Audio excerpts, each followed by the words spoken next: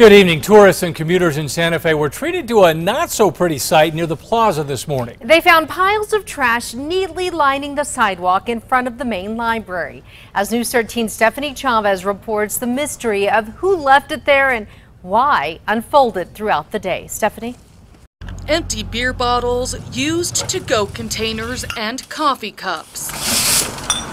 This mess is what a group of Santa Fe Parks and Rec employees were forced to clean up this morning. People we spoke to say a man carefully set up the trash this morning on Marcy Street. I thought he was crazy.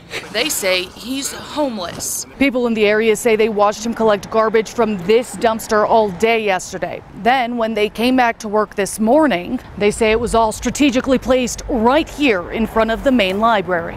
According to a video posted by a reporter at the Santa Fe, New Mexican, this mess-terpiece was a protest against the city. It looked like a sidewalk sale, but it was trash from our dumpster. The man responsible told the New Mexican he's an artist who blames the city for destroying some of his work.